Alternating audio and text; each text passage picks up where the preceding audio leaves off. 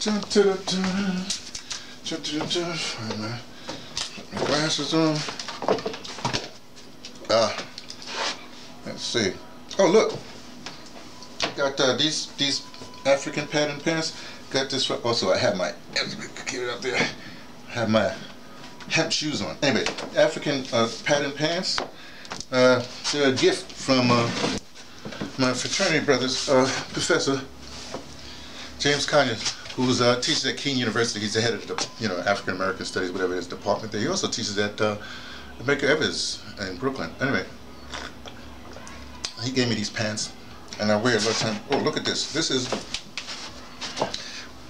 a classic map of Africa before the colonies, before that conference in Berlin or wherever it was, or wherever it was, where they carved up Africa, carved a bunch of other stuff.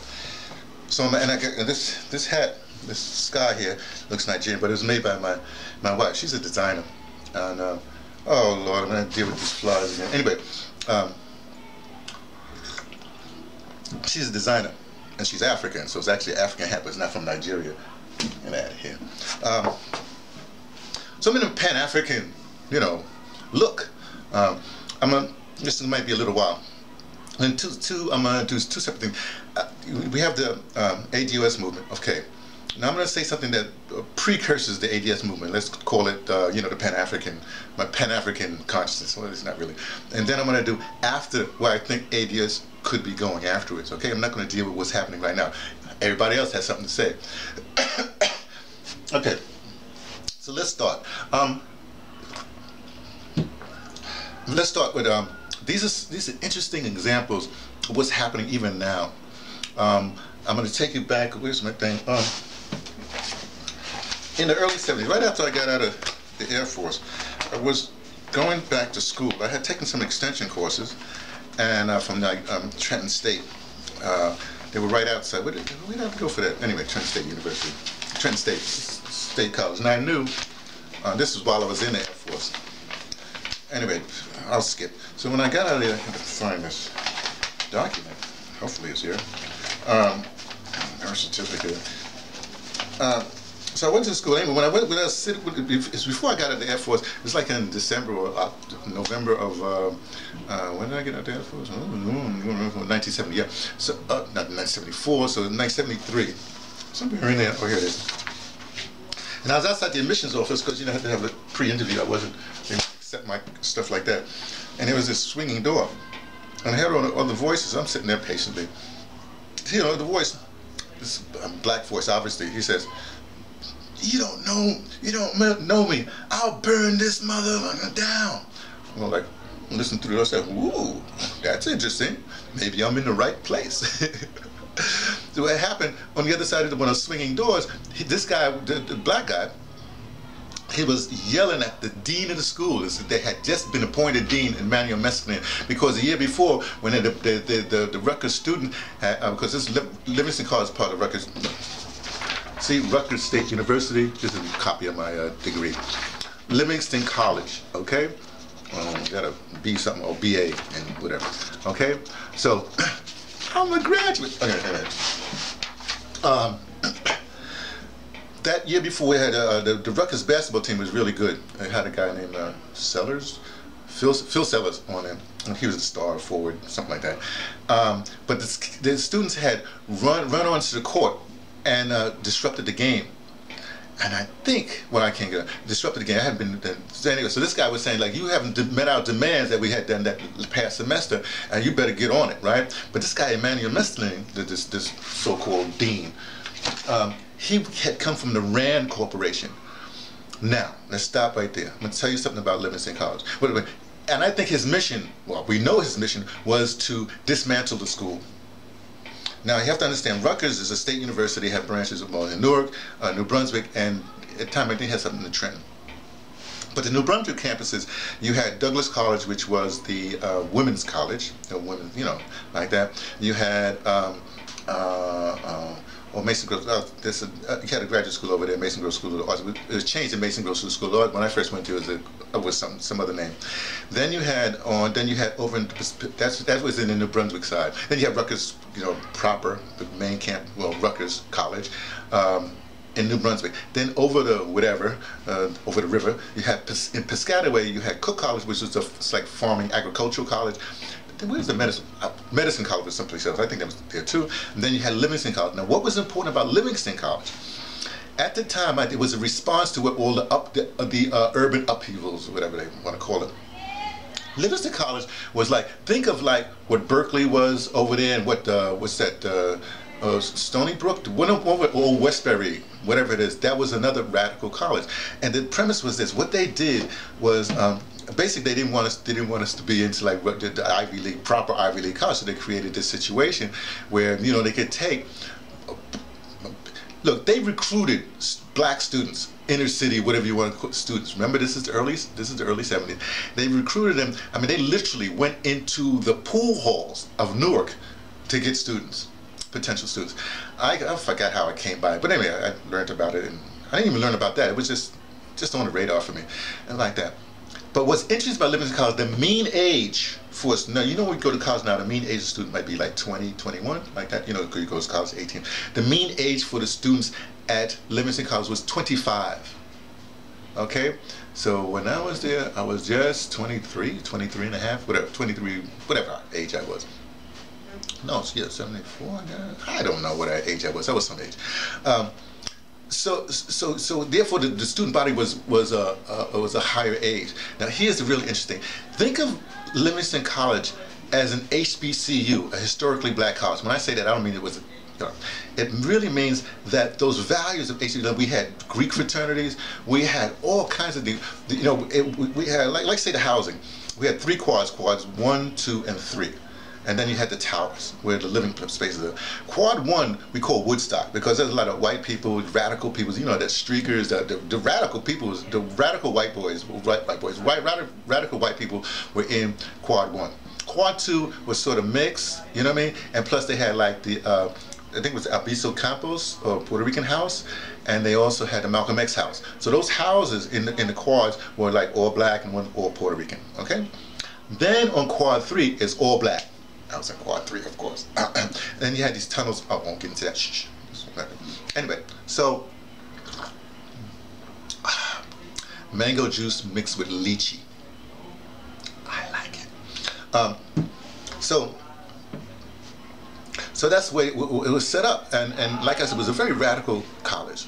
We're in the location now, so if you hear some sounds, it's just because we're Saturday morning and people, location means we're in Alice, which is in the Eastern Cape of Southern Africa, or South Africa. Okay, so that was the situation. Now, in the time that I was there, from the time that guy was cursing out the dean, and by the time I was leaving, basically, oh, that's like I got 74, 71, in 76 when I got my degree, because I had a lot of credits and whatever. And that's merely 2 years. You can see where they were dismantling the college. And here's what's unique about the college. We had, even the professors didn't necessarily have to have like degrees or whatever have it, but we had the most extraordinary, like A.B. Spellman was. I'm in the English department. We had A.B. Spellman, the sister that, gosh, I'm Mr. Nobel Prize. Oh gosh, why am I blanking? Nobel Prize, beloved, the bluest eye, Toni Morrison. I studied Toni, and she was teaching at the college. We had people like Hattie Gossett in the English department. My favorite teacher, Pepsi Charles. I love Pepsi. Peace and blessings on her eternal soul. Pepsi was so amazing. Pepsi, here's what it is. Like Pepsi would just kiss me on the lips, right? Just like greeting, kiss me, right? She had the best lips. Oh my gosh. Okay, oh, stop. Okay, anyway. So a bunch of people. So when we were, because we knew the college, they were trying to destroy the college. This was in, I graduated in 76. So early 76, we did this, and I was in, we are Bernard Johnson, Matthew Bernard Johnson, great actor, man, unbelievable, great. I worked for him when I got back to New York as a stage man. Anyway, good guy. a bunch of us got together. Those people I mentioned. We had to basically stage a theatrical production, a live theatrical production, protesting thing. It was called A Funeral for Livingston House. We were going to stage a funeral. We were going to give a funeral before that thing died. Okay, so we were planning this stuff like that. We were all the time planning, and wherever I was living, I had this really big living room or something like that. So one time we all met there. Okay, I'm talking like, you know, like Avery Brooks, Pepsi, Hattie Gossett, I think Utrice was there, not Utrice, Eunice was there, an administrator. It was like we had administrators, teachers, students would all be working together. Let's put it that way. So we was having a meeting at this place, at my house one time, and my girlfriend at the time, she's like a genius, you know. She's one of those Mensa people like that. But she was a genius. So we was having a meeting like that, and she happened to be I don't know what was happening. Sometimes, look, I drive people crazy sometimes.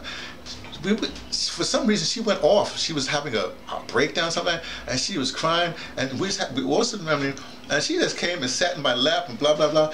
Here's the thing: we ignored her. We just ignored her. Everybody just ignored her. They were going like, "What the heck's going on?" So we ignored her like that. We had to keep having a meeting, and finally she scurried off. Okay, here's the thing about this woman. I met her parents, so like both parents, both sides. They're Haitian. So she's this first generation in the country, Haitian or whatever it is. So I look at this as relating to the ADOS movement, that here we have black situation, and here you have a child of an immigrant interrupting something we were going to do. So I look at this as these immigrants coming on, they're interrupting what our mission is. But let's leave that alone. Okay. The next thing, when we were going to stage this thing, we were saying to the, we had a great gospel choir. We had a great jazz department headed by Larry Ridley and blah blah. We had a great gospel choir. You know what I mean? It's a wonderful gospel choir, Livingston Gospel Choir. And so we trying to get them involved in the production. Nah, they wasn't having it. No, we ain't doing it. These are all African Americans, and most of them Christians, but they didn't want to do it. But so think of them as all these I call them neo-Negroes that's trying to stop the ADOS movement. They didn't want to do it. But when we put the production on, right, was this a huge production, and anyway, we put the production on, they showed up. Everybody showed up, the whole campus. It was an amazing performance. It was amazing. This was like, we had a coffin, we had this big thing meeting, and we went to It was a great production. So look at it like that. Now, one more thing, then I'll move on to the next thing. So, leading up to that, we had a lot of protests, but they were having a meeting with the teachers or the staff, the lecturers, and also some of the administrators. I think it was like a board meeting or something like that. It was in this auditorium, whatever hell. So a bunch of us just stormed in, right? And this guy was at the lecture, at the lecture, and he was talking to whatever their meeting was, and so he was talking, and everybody was protesting, and Now, you won't know. Well, I'm a theater person, but sometimes I have a good voice when I want to, and I can project. So I was one of the, people know who I was one of the leaders, if you want to put it that way. I don't want to say leader, but involved. When I walked in there, I said, let the reactionary motherfucker speak. It's weird. Everything stopped, because it flipped everybody's head. The protesters, I'm saying let them speak. They heard that. But I'm calling him a reactionary, so they hear that. The board of trustees or the other lecturers, they stopped. It stopped everything. Everybody stopped, and guess what? Everybody sat down. We let them continue to speak. I say that only because years later. Okay, so I'm not really a big. You see my clip. I'm not really a whatever guy, So what happens is years later, I found out. Somebody told me that this is, hey, Miss Scully, have a seat. Hold on a second. I might have to use you in just a second. So what happens, somebody told me, said, that guy had said later that a big black guy stopped the thing. I'm 5'8", 5'8 and a half, whatever it is. I'm whatever, you know what I mean? And Okay, wow, so it's perception. You see how this perception happens? So they put on to me, what's his terror, this white guy? What's his terror? A big black guy. So me, a medium, coffee guy, becomes a big black guy. Amazing, these are perception. Okay, so let me leave all that. So you see what I'm saying? The movement will constantly be, co-opted and blah, blah, or trying to be co-opted, whatever have you. You have to stay on your point. Okay, now let me change. Because that's where I think, that's my road to the ADOS and all these things that's happening right now. I see these disruptions and what people are doing. But in fact, let me change hats. So now Pan-African, right? So I still have my Pan-Africanness. I'm informed by Pan-Africanness. In fact, I told you about Professor James Kanye. I mean, he'll tell you about, he knows all about, Blyden and, all those people that started the real Pan-African movement, started in the States, and also Padmore in England, but, really got a foothold in the States. In fact, if you want to look at it, Booker T, he did a whole, people don't understand Booker T, watch it, he's a Pan-Africanist, Anyway, so ask, look, if you run into, if you're at I guess he still teaches at Medgar Evers College or Keene College in New Jersey, ask for Professor James Kanye. I think I even talked about it on a video I did. Maybe I'll put the link down there. It's an incredible guy. So let me change for just a second. So I'm gonna take off, talk about perceptions, taking off my hat, taking off my Pan-African crown, put it right there. And as some people may or may not know, this is what I call my Ogun hat. Now you say, wait a second, isn't that one of them communist things? Let me put it on the black side now. You're all black, Now what it is, in the pantheon of if you look at this hat, you say, oh, that's the communist, that's that Che Guevara, that's the communist thing. No argument, that's what you see, right? But for me, this is the black side. This is the green side here, a little bit of red. That is the North American designation, through the Cuban strain of the Yoruba cultural thing of the Yoruba religion, Yoruba culture. And when Yoruba went to Brazil, it became candomblé. So this is actually my Ogun hat, because Ogun's color is black, green with a little bit of red. So when I put this on, people think of it as revolution or whatever have you. I think of it as just my Ogun crown. You see? So it doesn't matter what other people think and say. I know in my head, I know who I am, I know what it is, and Ogun centers me. Okay? Okay. I just want to say that just to say it, because now we're going to talk about when all this thing it'll get sorted out. The question is, this whole Pan-African thing is really bothering me, because somebody started this riff saying that somehow this ADOS is against Pan-African, and they're against immigrants, whatever. We're not against anybody. We're firmly in our thing. You the ones are coming at us. But here's the trick that I just don't understand. The Pan-African, like I said before, to accurately name us ADOS, American descendants of slavery, right? To accurately name us that's our accurate name. But that makes us a clan, a tribe within the Pan-African situation. So if you have, let's go there, I don't know, let's say the other one. There's an African map here, it's an old one, right? But it's like, now I think there's like 55 African countries. Each one of them, right, supposed to be into their liberation. So so therefore, say for instance you're in the States and you're from Cameroon, right?